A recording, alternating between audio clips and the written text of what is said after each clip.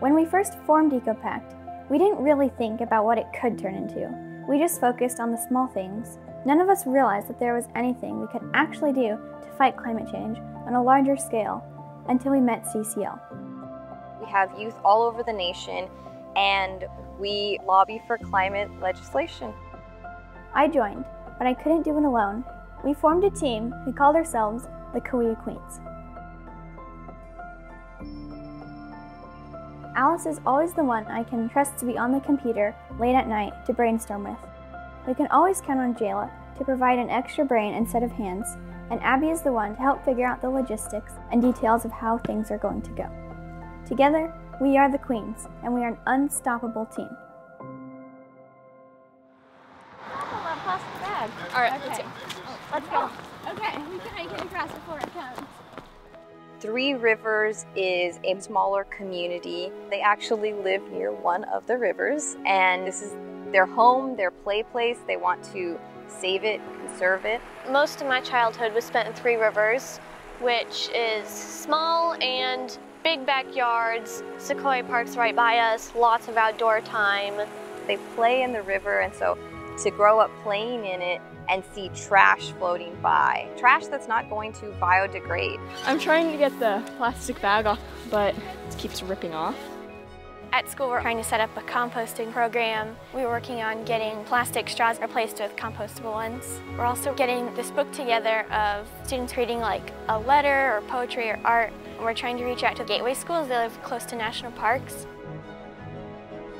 They saw climate change, and they're like, well, what can I do on a bigger scale? And that's what's brought them to CCL. The big initiative that we're pushing is the Energy Innovation and Carbon Dividends Act. Who could go out into their community, contact the businesses, and then seek endorsements? Their connection to nature is really strong, and that builds that passion even more. If you love something, you want to fight for it. When I was in kindergarten, at recess, our favorite game to play was a mix of firemen and rescuing animals. One of us would sound the alarm, and we would all go run and get our hose and pour the fire out and then rescue all the injured animals that had gotten hurt by the fire.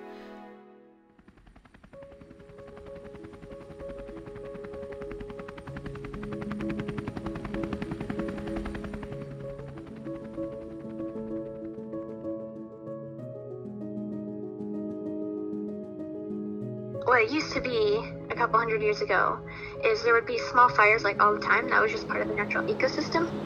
But then we started suppressing fire and the materials built up. And then along with climate change, now when fires come through, they get to be so much stronger and bigger and more threatening to us.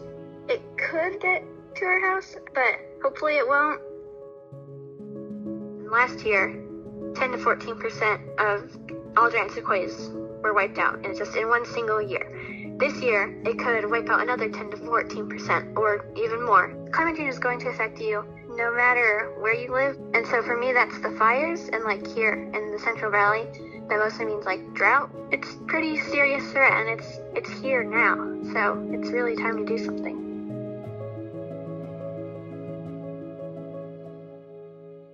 Look at where you are in your community and do what you can to help. Small steps. Don't get carried away by this ginormous problem. If you live in Tulare County, it's probably hot weather and fires and air pollution. If you live somewhere else, it'll be different problems.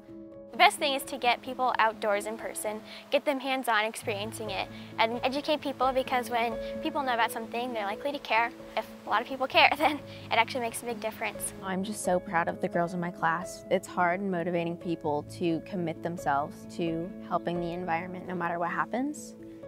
Know that every person can make a difference. We are doing this because it's our future that it affects.